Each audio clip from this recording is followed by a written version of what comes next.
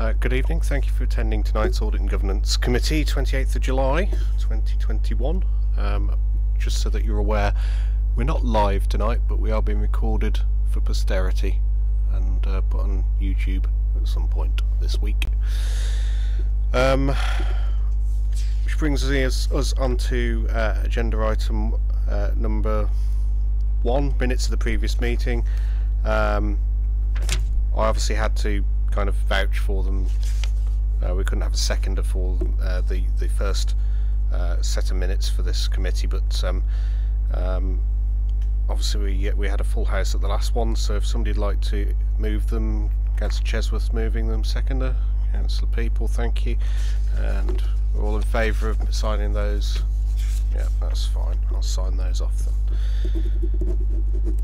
Okay. Apologies for absence. Well, we've got apologies in from Councillor Ford and Councillor Cooper, and Lynn can't be with us tonight, can she? So I just wanted to introduce Andrew Wood, new audit manager. I don't know whether you want to say hello and introduce yourself. Thank you, Chair. Yes, my name's Andrew Wood. I started as audit manager middle of June, coming from a previous consortium up in North Derbyshire. So I've got 20 years plus local government experience, plus also 10 years in the not-for-profit and also the private sectors as well. So hopefully I can bring a lot of experience to both the committee and also to internal audit across the shared service with Lichfield as well. Thank you, Andrew. It's good to have you on board, and we've also got tonight attending. We've got Will Guest with us from Grant Thornton. There, hi Will. Hello, my name's Will Guest. I'm an audit manager for the external audit of Tamworth Borough Council. I've been working in public sector for 7, nearly 8 years now, and yeah, look forward to working with you longer. Thank you very much. Item 3, declarations of interest. Any? Nope. Okay, great. Stefan, we're going to deal with 4 and 5 together, you think, then? Because, well, long story short, we have to defer the audit findings report. As you see, it was distributed as an audit progress report because the audit's not complete yet, and of course the management representation letter follows on from that. So, I don't know whether you want to just give a bit of background, Stefan, on it. On the audit findings report, I'll pass over to Will, but a bit of background for Will to explain sort of the delay in the audit completion. But the audit findings report isn't available because of the audit being delayed, and the management representation letter. I was going to bring it to the committee to sign off, but the auditors, the external auditors, would prefer us to wait before we sign that off until close to the sign-off date for the accounts, which will be later in August or early September. But we'll cover that as part of the agenda, Chair. Thank you. Yeah, thank you. I mean, we'll come to, I think, dates. The idea was to we will go further into this in a moment. We had some dates circulated that would probably be appropriate for another meeting, or to bring the meeting in September forward to deal with this. So cancel the September meeting, have it earlier, either end of August or beginning of September. But I think we don't need to bog down in dates for that at this point. We could do it a committee timetable if we're all happy to do that. We'll just deal with the recommendations to defer after we've heard why. So if you over to you, Will. Thank you, Chair. So in the audit progress part, I'd like to pull you to page 4. On page 4, this sets out that in March we delivered our detailed audit plan, and that set out that we were going to begin our audit in June, and we did begin our audit in June. However, due to unforeseen circumstances with some illness of our in-charge, we've had to delay the audit slightly. The audit hasn't progressed quite as much as we would have liked it to. So we were aiming for an end of July sign-off. However, that is now looking like an August sign-off. The audit findings report is likely to be issued next Friday, which will be the 6th of August, but that is pending the completion of our work and the items that are still ongoing. The big item that is detailed on page 4, I suppose, that is outstanding are the valuers' assumptions for land and buildings on their valuations and also council dwellings. we have been having regular contact with the valuer, and that is ongoing, and I don't think that is an issue as such. It's just that we're still working through that, and that is a big chunk of our work. The other area that I'd like to draw your attention to is the pension fund auditor's letter. Now, the pension fund auditor does a lot of testing around the data that is submitted by the council to the pension fund, and then how that is then transferred into your report, which says what your assets and what your liabilities are for the pension. Now, the pension fund auditor have told us that we won't get that letter until the end of August, which is likely to be the 31st of August. And what that means is we can't sign off your accounts until that date.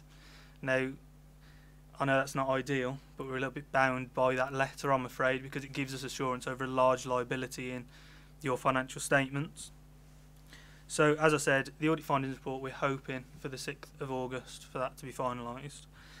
In terms of value for money, so the initial deadline that we communicated in March for this was the end of September. However, the National Audit Office have allowed for a deferral, if you like, for 3 months after the date that the opinion is signed. So if we move on to page 5, that will set out the new deadlines that we are working to. So the audit findings report, you can see that was planned for July 2021, but it will be completed in August 2021. The auditor's report, which is the opinion on the financial statements, also was due for July 2021, but will be completed in August 2021. And the auditor's annual report, which is our report on your value for money, was due for September 2021, but that is now deferred to November 2021, which is 3 months after the date of the opinion. After this, there's just a sector update, which goes through various slides of things that have changed over the past few months. I think the one that is probably most appropriate for the committee and something they'd probably be interested in is on page 13, which is around public interest reports, and that just details around the sort of increased amount recently of public interest reports that have been issued for other councils and some reasons why that is. Thank you. Thank you very much. Has anyone any questions? Councillor People. Thank you, Chair. In the light of what we've heard, should we therefore tonight, is the proposal that we agree to defer these items to the revised timetable? Is that the proposal then in front of us? Yes, effectively, defer to the next meeting, but we won't get bogged down in meeting dates at this point. We'll do it in committee timetable if we're happy. Yeah. I was quite happy with that bit. Yeah, I just meant, I presume under this heading we'll simply say that the matters were deferred. Yes. I have to say that I think in the light of one of the meetings I was at some time back now at the Combined Authority, where one of the authorities was talking about the revaluation of buildings in their area and how difficult that had been because of changing demand, usage and everything else. I would have thought it's extremely pertinent to have time to get the best possible judgments rather than stick to a timetable that isn't necessarily in our best interest. So I concur with what you're proposing, Chair. I'll happily move or second, whichever you wish. If you want to propose it, I'll second the motion to defer to the next meeting, item 4 and 5. For all in favour of that? Thank you. Right, thanks.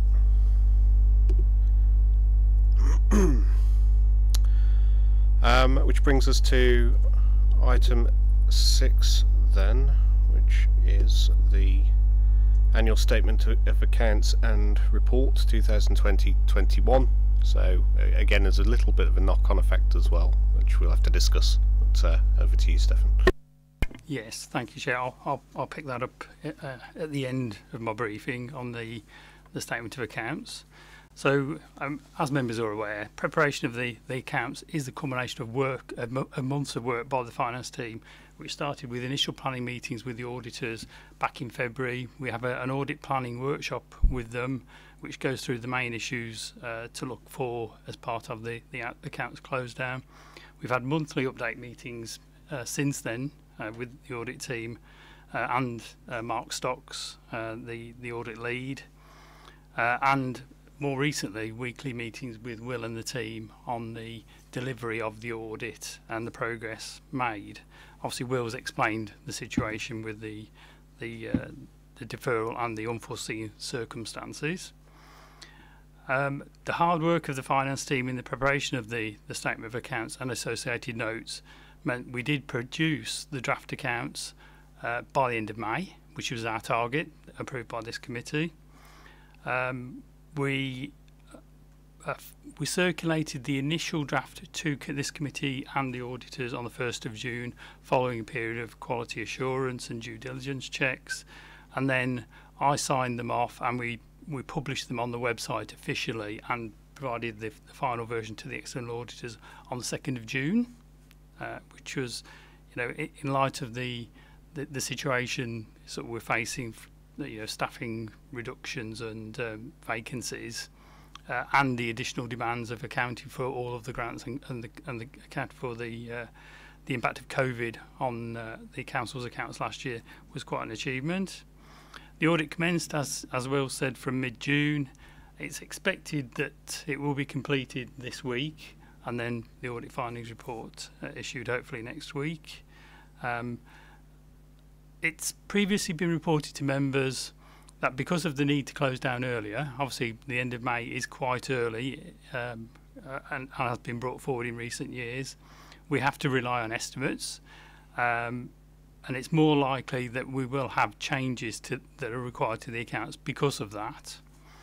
And that is the case again this year, because there's been a material change of about £2 million since the actuary produced the estimated figures in April, which we closed the accounts down on, and then we have a final report in June to confirm those figures, which changed by £2 million, which has reduced the net liability on the balance sheet from £52 million to £50 million. We've agreed a number of amendments with Will and the team, as well, that have been picked up as part of the audit. They're all included in the statement of accounts, which is attached to the agenda item. It's important to note that other than the pension fund changes, the adjustments are just presentational or disclosure issues. They've not changed the overall figures within the statements and haven't had any impact on general fund or HRA balances or the collection fund. Moving on to the issues with the delay, the regulations do require that the chair of the committee formally sign the accounts, and that usually represents sort of the conclusion of the accounts approval process. So while Will and the team have concluded the vast majority of the work on the accounts, we've since mid-June we've been working with the team and responding to their queries. As he said, that it's not yet complete, and also there is the issue with the Staffordshire Pension Fund audit, and waiting for their assurance at the end of August. So at this stage, we're still recommending that members approve the statement of accounts, but delegate authority to the chair of the committee to approve any minor changes and then re-sign the accounts. Minor changes may arise from the rest of the work, but we don't anticipate that there will be any major changes. And if there are any major changes, we'll then bring a report back to the September committee with the audit findings report and the updated accounts and advise members at that stage. It's probably worth saying that once the audit is complete and the chair can sign the accounts, that will be sort of the end of the process.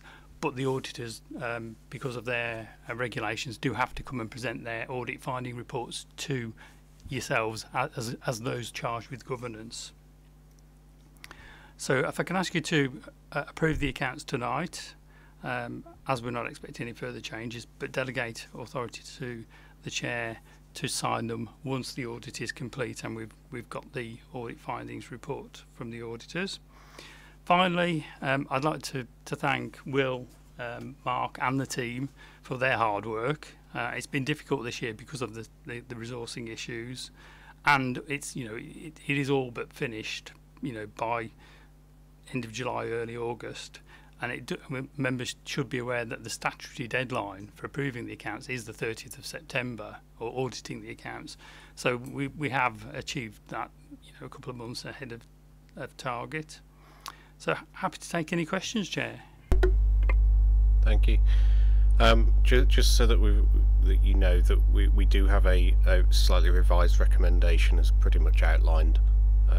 I will read it out in full, just so that we're aware of the wording. But of course, naturally, I wouldn't be comfortable with signing anything that was materially different. So you can have my assurance that wouldn't occur. Councillor People. Thanks, Chair. Major and minor and materially different, mindful of the number of Yes Minister episodes in which it was explained that almost anything could be different but almost nothing could be expected to be materially different. Could we just have some assurance as to what level of change, you know what I mean, if it's it now is note 6 instead of note 5, I mean nobody's going to query that, but I'm really asking, I suppose, if there's an item that of a value, is there a sort of a number that changes things from minor to major? Thank you, Chair. Yeah. Yes. Being the new boy on the committee, I'm bound to ask these daft questions. Yep. Thank you, Chair. If the auditors do pick up issues or require or errors, let's call them errors, with the numbers, because of the size of the council, there is a materiality limit in place, and ours is something like £1.1 million.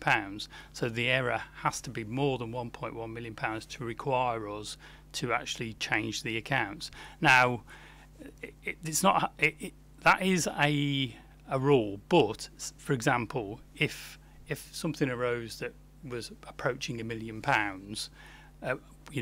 we'd have the discussion with the auditors and we'd come to some agreement whereby if it was that material, then we probably would agree to change the accounts anyway. And at that point, I'd be recommending to Martin not to sign them, and we'll bring the accounts back to the committee to reapprove. So should we say roughly about £1 million, but technically our materiality limit is £1.1 million.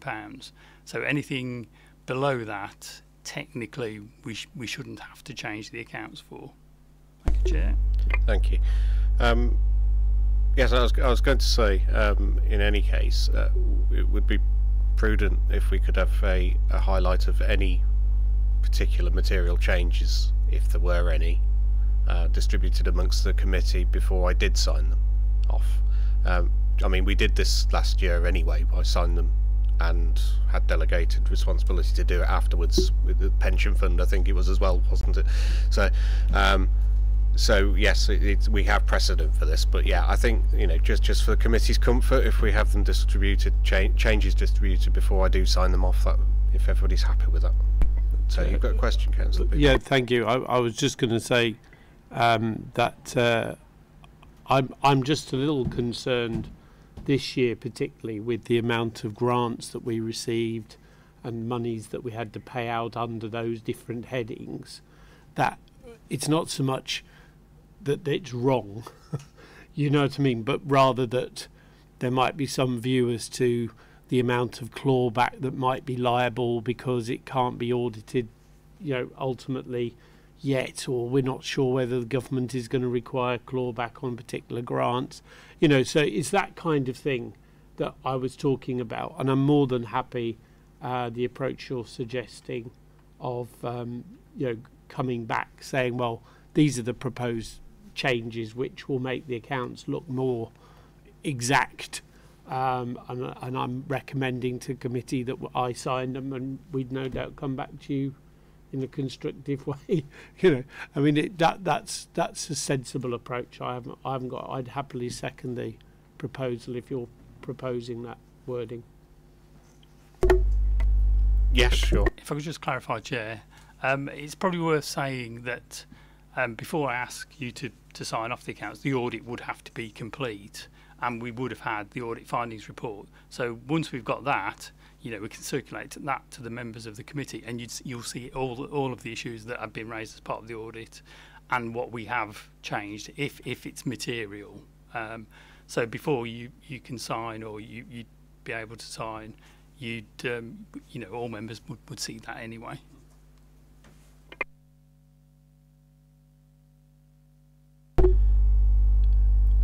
Councillor Greatrix.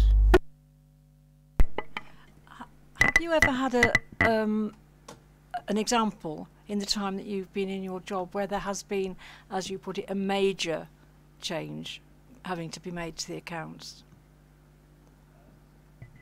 i.e. in excess of 1 point something million?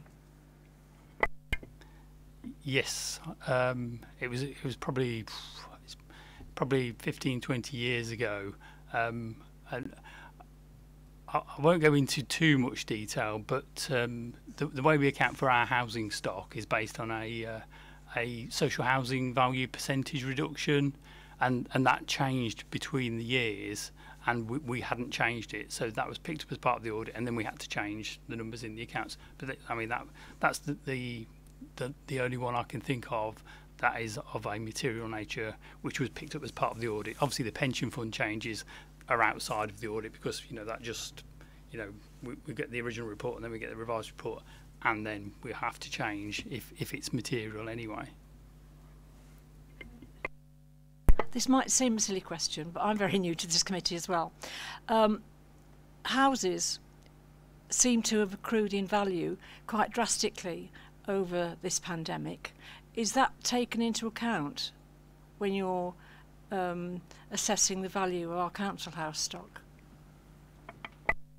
Yes, so our approach to, our council housing stock is our biggest asset on the balance sheet. It's best part of £200 million worth of our balance sheet net cost, or net balance sheet position. So our approach has been for a number of years now that we revalue on a desktop basis all of our housing stock every year. Now, that's not officially required by SIP for guidance, because you can spread out the revaluation, but because it's such a material figure, we do a desktop review, or we actually employ an external valuer to do it, who does a desktop review of the whole housing stock on a yearly basis, and then comes up with a new figure. And how he does it, he obviously looks at the market and uses his knowledge and the market position, or the market evidence, to substantiate his valuations, which then Will and the team they go through in quite a lot of detail, as well as the COVID grants. You've gone through those in quite a bit of detail this year as well. So yeah, the audit of our accounts is very detailed, let's put it that way. Thank you. And just to point out, there's no such thing as a stupid question. As far as I'm concerned in this committee, it's fine. Ask what you want. Okay, any more questions? Right. The recommendation then, and I'm just going to add on about the changes, is that the members approve the annual statement of accounts 2021, delegate authority to the chair of the Audit and Governance Committee to approve any changes, and re-sign the accounts if necessary, once we have received the audit findings report from Grant Thornton and assurance from Staffordshire County Council's external auditors in relation to the Staffordshire Pension Fund, and have a highlighted list of changes distributed to the committee before re-signing the accounts. And just as a we'll have to call it the John Faulkner thank you, but thanks Stefan and team for their hard work, and extend our thanks to Grant Thornton also in preparing the accounts. So if we're happy with that wording. Yeah, I just wanted to make sure you knew what they all were first. That's fine, thank you. Right, so if, that's seconded by Councillor People, moved by myself, and if we're all in favour, thank you. Yeah, so happy to sign those, and you're very trustworthy. I know you won't land me in prison. So, right. Well, it's obvious you're only going to be $1 million out, so that's well, okay, yeah, isn't it? I can pay that back in instalments. It's fine.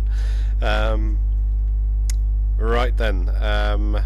So over to item 7 then, which is the risk management quarterly update. Thank you, Chair. So this report is what is the regular quarterly risk management update for the committee, and obviously this one is for Q1 of 2021-22. It also includes the revised format of the reporting of our risks, following the planned review that we previously reported to the committee, and the new format reflects the organisational structure, or a better reflection of the organisational structure, and is more concise to give a focus and clarity to the key areas of concern. It also introduces target risk positions along with direct links to the corporate strategic objectives of the council. Responsibility for each risk area is allocated to an executive director, and each control measure within that risk area is assigned to an assistant director. The top 4 to 6 causes, consequences and controls are included, and these will change to reflect current circumstances, and it is reviewed quarterly. The report monitors the strategic risks and provides for key operational risks to be referenced for information as a note within the relevant risk area. In addition to the new format of the Corporate Risk Register, the revised risk policy document is attached for approval, and that also introduces a section on risk finance and develops the section on risk appetite. It also aims to further embed the culture of risk management across the council, with plans in place for the next stage of the review to update all operational risk registers. The report also includes the recommendations from a recent audit of the risk process at the council and details of plans in place to address the recommendations. Happy to take any questions, Chair. Thank you, and it's a nice fresh new look for the report. So, anybody for questions? Councillor People. Thank you, Chair. Two areas I wanted to ask about. The first is on the risks around governance. I've written to the 3 scrutiny chairs and the leader with regard to the way in which the reset and recovery scrutiny has been amended from that which went through council, and expressed my concern that we're lacking in the scrutiny function. So I'd just like to raise that, make committee aware that I've raised that as an issue with them, because we started off with an agreement as to how reset and recovery was going to be scrutinised, and I've said that so far it's not being adhered to. I did say to the leader that the 3-3 split wasn't the issue. My concern is that the meetings have been channeled through the leader, whereas it was supposed to be through myself and the scrutiny chair, and therefore, if in effect, he is now co-chairing a scrutiny committee, which seems to me to be not what governance is supposed to be about, that you have a scrutiny committee co-chaired by the executive. So I've raised that with him. I'm still, unfortunately, after a week, waiting for a response, presumably because the scrutiny chairs are consulting with the leader.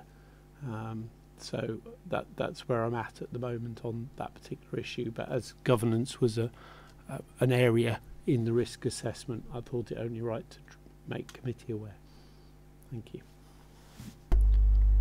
Thank you. Nothing to add on that though. Okay. Well, thank you for making us aware on this. Obviously, committee receives assurance and will receive assurance on such matters in any case, so they will be, we will be able to discuss them here in any. Okay. Any further questions from anybody on this? No. Okay. Right. Recommendations. Sorry. Oh, sorry. Yeah. In the revised risk policy, I noticed that in one case, John Wheatley's been crossed out, which makes sense because John obviously has left us some time ago, but it's been replaced by Lynn. So my question really is, was John's name there even though he'd subsequently been promoted to head executive finance, or was it there in his role as executive director, in which case why is that not passing to the executive director who succeeded him. Do you see what I mean? In other words, has the sign-off, is it just a catch-up with an old document, or is it that the level of sign-off authority has gone down from executive to assistant director? I've got nothing against Lynch, he's incredibly professional. I'm just asking the question as to why it appears to have gone between levels. Okay. Yes, I mean, the answer is it now reflects the organisational structure. So before there was only John, as there was one executive director. Now there's 3 of us and the chief executive who make up the executive leadership team. When we did the restructure 3 years ago, the responsibility for the development and update of these policies now sits with the assistant directors, not the executive directors. Obviously, as executive directors, we still have a responsibility for our, each of our assistant directors and their work. But that's what we did when we did the restructure.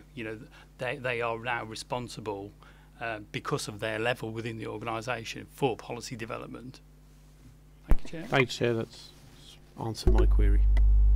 Okay, thanks. Any more for any more? Right.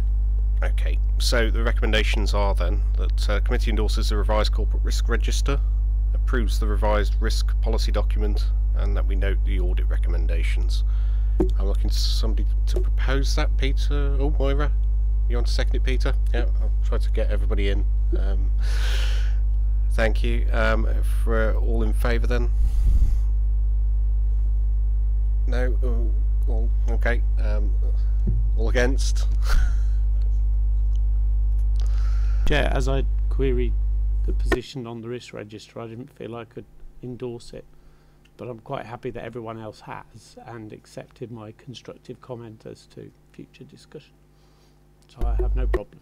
Thank you. Okay, that's fine. So I had 1 against. Thank you. Right then, moving on to I think that's a bit of audit and governance history as well, actually. Item 8, the internal audit progress report 21-22, quarter 1, that is. Report of the audit manager. Over to you for your first agenda item on our committee. Thank you, Chair. This is a regular report to the committee, and it's the quarterly report on internal audit progress for quarter 1 up to the 30th of June 2021. Quarter 1 work has focused on completing annual reports and the annual governance statement, and also supporting counter-fraud checks on the coronavirus business grants during that quarter.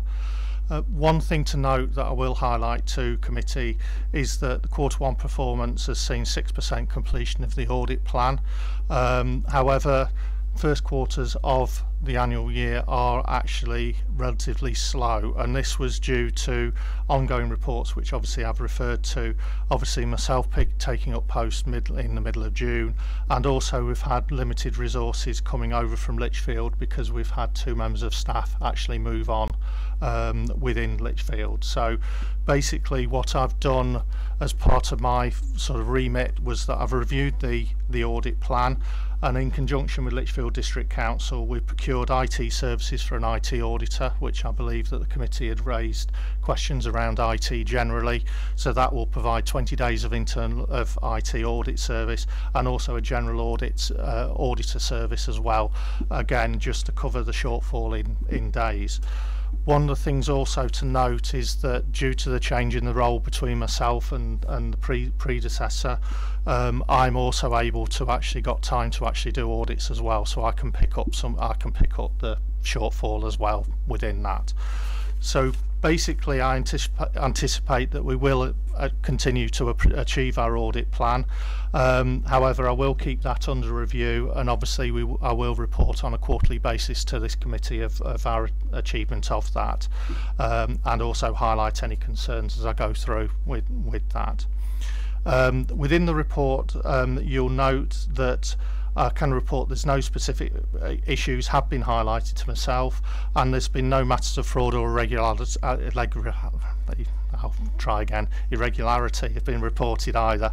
One of the things also to note is that we haven't had any consultancy or advice work during quarter 1, which again is always relatively concerned, because obviously from our perspective we need to then, whoever does the consultancy or advice work, we need to make sure that they're not involved in any future audits in that area, because obviously they could have been within the control framework or providing advice around the control framework.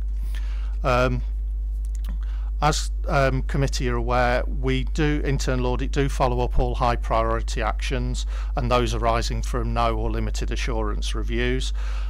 As again, I'd like to note to committee that you will note that the number of outstanding recommendations has slightly increased, and it's plateaued from previous months where it's actually basically been reducing over time.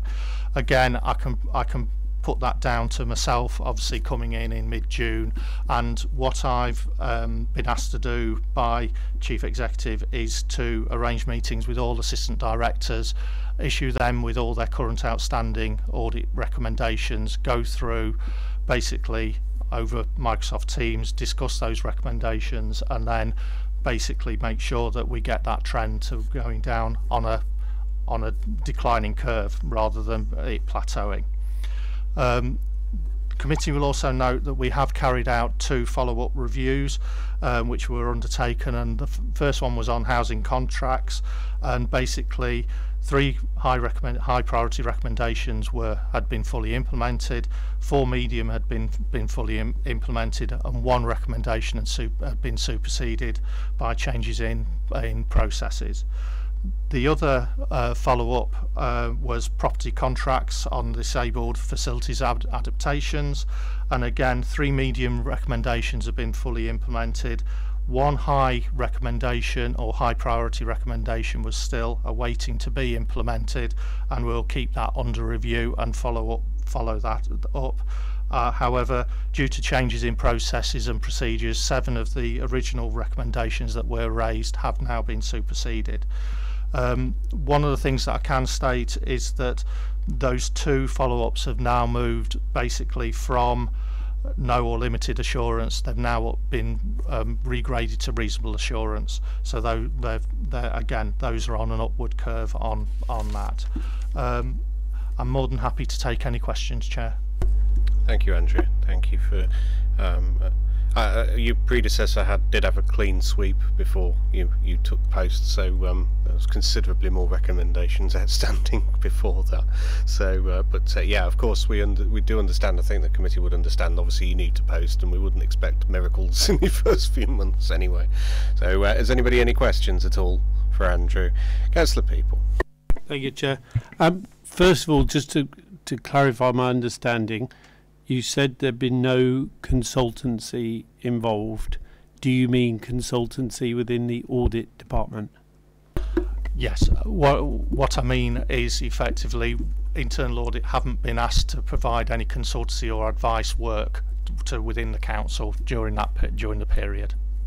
Sorry, Chair. So actually what you're saying is that no one in the council has asked you for assistance. Is that as opposed to where you go out and audit someone and say, I think you need to check up on how you do this. This is where they come to you and say, we've got a problem, could you? And they've basically taken the view that you're new and you'll have a lot to do, and they don't want to burden you. By the way, welcome. I meant to say welcome to Frey. I mean, it's obviously a very important role when you're preceded by the chief exec covering for the audit manager at the last meeting. So that was. May I ask another question then, Chair?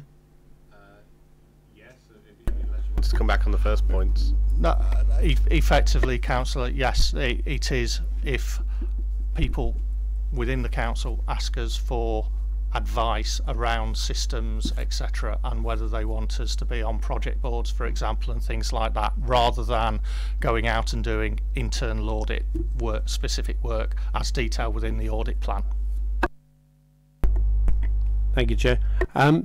With regard to that then, what is the role of internal audit within the reset and renewal process? Because there's 7 streams, and I'm just thinking, has anyone yet discussed what involvement there'll be for your role in that very large process. Yeah, no one has actually to date actually asked me about that, but again, what I can do is obviously basically review that and go back to Andrew and basically highlight anything that of concern within the recover and reset program. But to date, no one has actually come back to myself as audit manager to ask for any opinion or anything on that. Yes. It is on the audit plan, though, isn't it? I think so. Just as well as Future High Street Fund. I've just flicked through the audit plan. I'm sure it is on there. Yeah. Yes, it is. Yeah, yeah. So recovery and reset is on the audit plan. So there will be an audit later in the year. Thank you. I'm just concerned with it being so big and so cross-departmental that an absence of internal audit would almost be a red flag for the external audit to have to look at it, because it's bound to be complicated.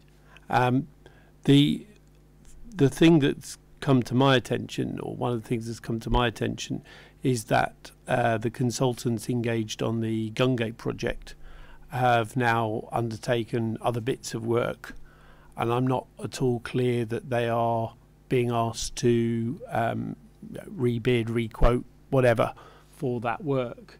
And whilst they may well be very good, I just worry that you take them on fairly quickly because you want them to do the Gungate work, and then while they're doing the Gungate work you ask them to do the Marmion House work, and then because they're doing the Marmion House work we ask them to do something else, and what was an award of one contract has actually become a seam of work, and I just like to make sure that we keep track of how far these contracts expand without some checking of who else could be doing the work.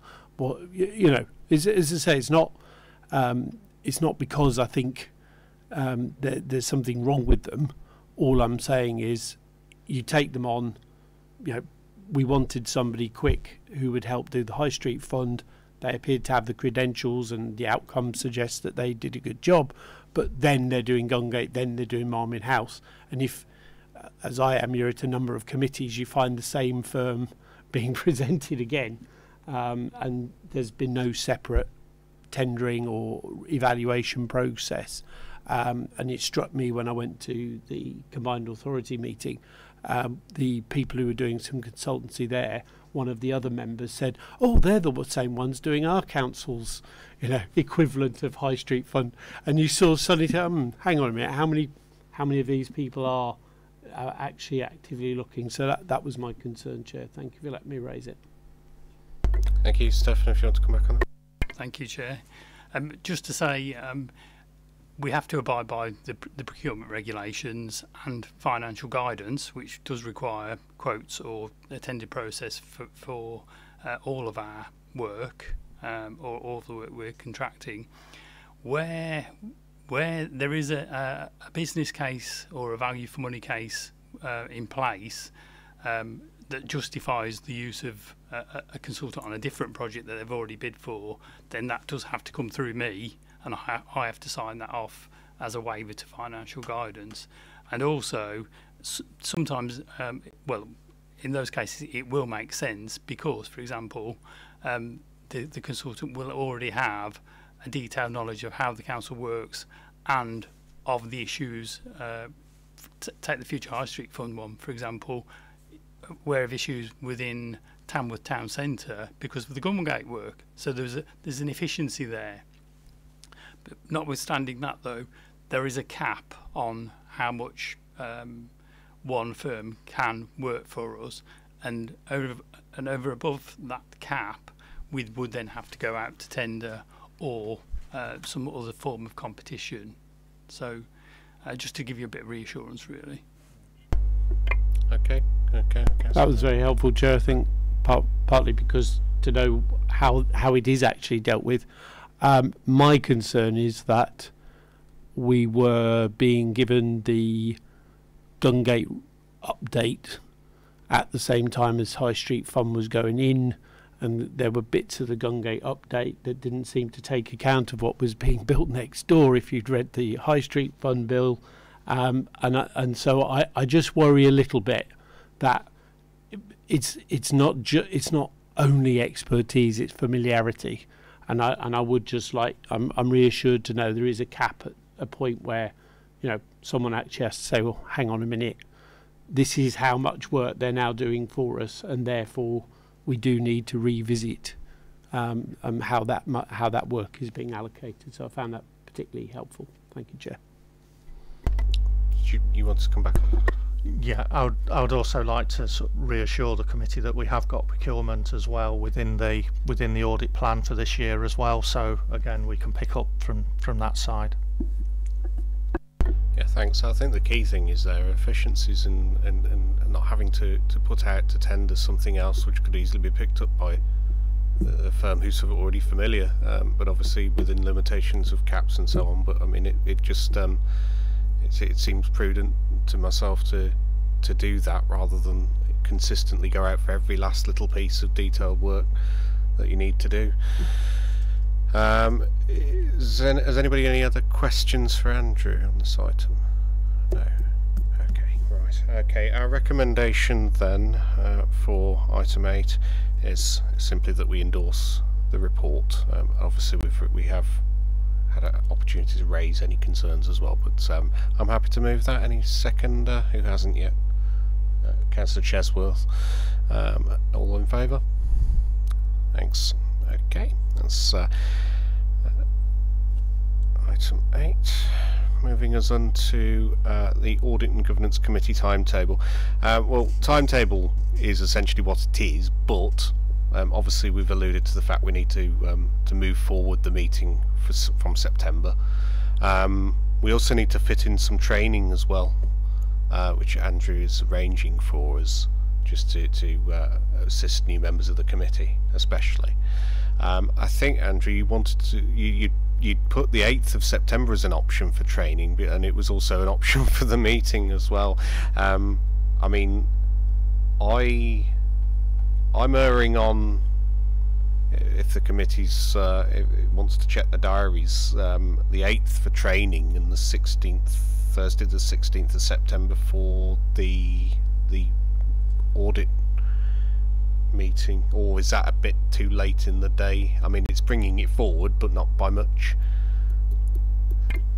Chair, sure. if I may, the 16th is probably better for the audit committee, just in case we do encounter any more delays, especially with the pension fund auditor. That's what I was thinking. It's bringing it forward, not much, but it probably just giving enough slack time as well, just in case. So, I mean, if the committee's happy with that, then we're looking at cancelling the original September date for the Audit and Governance meeting, and that we put that on the 16th of Thursday, 16th of September instead. And indeed, we're looking to bring forward some agenda items to include on that as well, and that will be put together in the background. But if the committee's happy with training on Wednesday the 8th of September, then we can do that. I only want to take a vote. Sorry, Councillor Third. Sorry, Chair.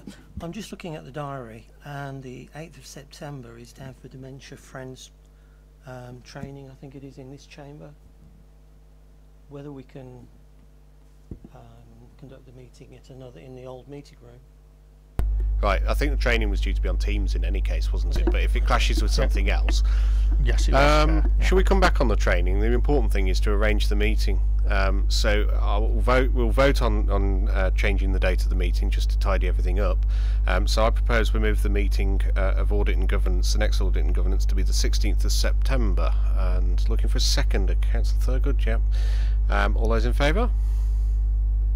Okay, thank you. So that's the next meeting. And Andrew, did you put some of the dates? I think actually, hadn't you?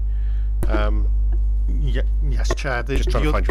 Sorry, the other dates that I had were Tuesday 28th of September, Wednesday 29th of September, and then the next one was Wednesday the 13th of October. But you're right, Chair. It's going to be via Teams.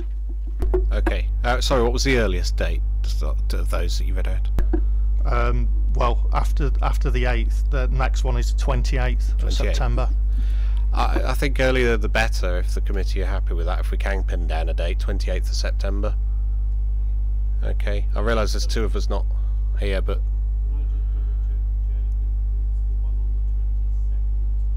yes.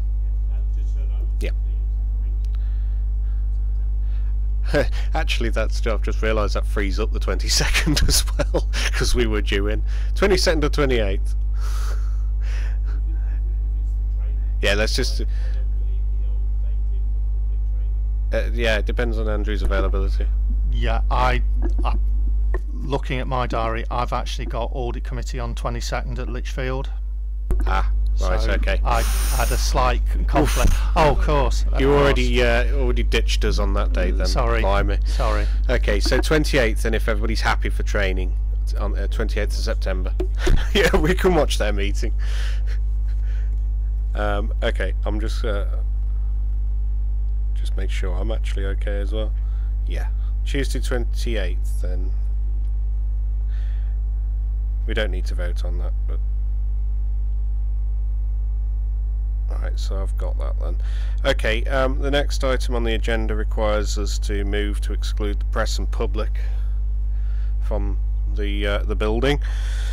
And obviously I'm going to move that because the item's exempt under the Local Government Act, the next item. So I've moved it. Councillor Chesworth is seconding it. All those in favour? Thank you. Right, we'll exclude press and public then. Obviously we'll just pause for now for Jodie to close the recording of the meeting. So thank you for those watching, and good night to you.